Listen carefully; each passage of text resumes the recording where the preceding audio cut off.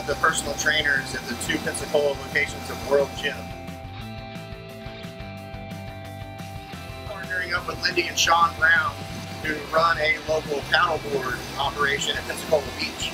And today we are going to be going over some exercises that will both increase the ability to do that and make it more fun, safe, and entertaining for those who have tried and have never tried it before. One of the tools that we'll be using for the stability aspects of paddleboarding will be the Bosu ball. It helps you stabilize your muscles that you wouldn't normally use with everyday exercises. The first one that we will do will be push-ups with the Bosu ball. This will mimic getting up on the board after getting out in the water and the stability that it would take to do so. So in a regular push-up position with arms on the side of the Bosu ball, we'll keep our back nice and straight, and we will do regular push-ups. Usually 10 to 15 repetitions for 3 or 4 sets will be enough.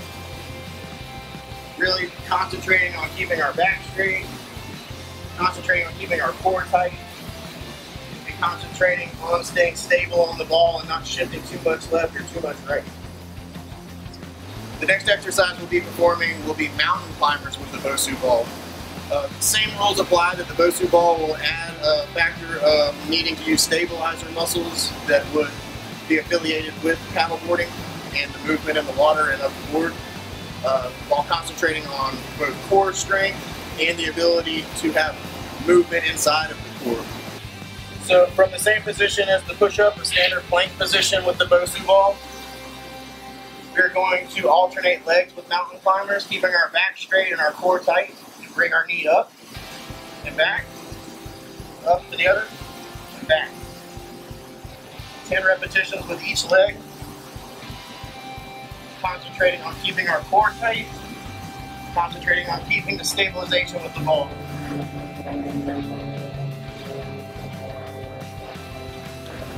The next exercise we'll do with the Bosu ball is going to be a balance and twisting exercise.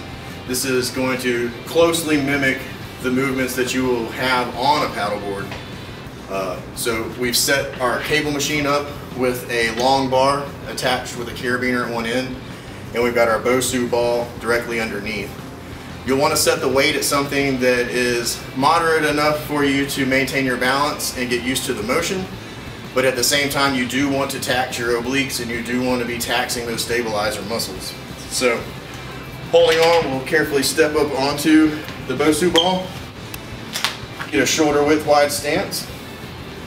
We'll start with our paddle and we'll do 10 repetitions twisting. We're working on keeping our core tight, we're working on keeping our stabilization on the ball, and we really want to feel those twisting motions in the obliques. So we'll shoot for 10 repetitions on one side, and then we will switch sides and work 10 repetitions on the other.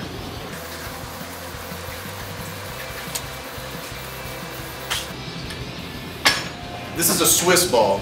Just like the Bosu ball, a Swiss ball can be used to add stabilization exercises to ordinary exercises.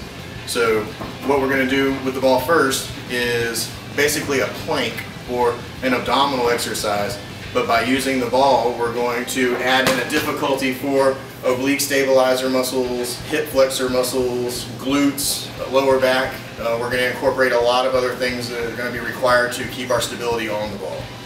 So the Swiss ball rollout can be done with 2 levels of difficulty. For beginners, start on your knees. You want to rest your elbows on the Swiss ball, and you want to, with tight abdominal muscles, slowly roll out and slowly roll back in.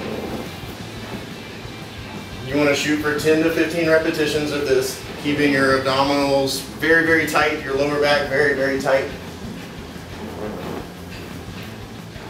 The next level of difficulty would be to completely come up off of your knees, to be in an almost push-up position, and then roll out.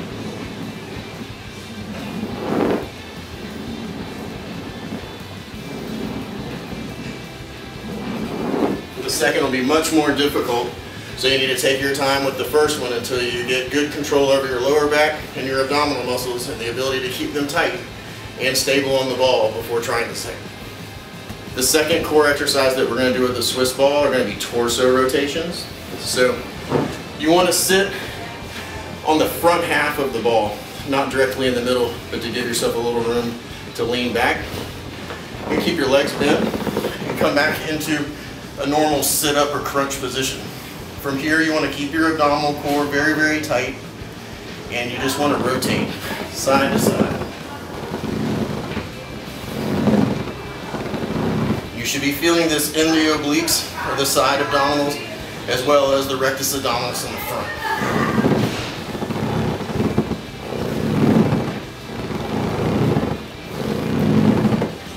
Good repetitions to shoot for will be 10 to each side. So going right one and left one would be 1 repetition.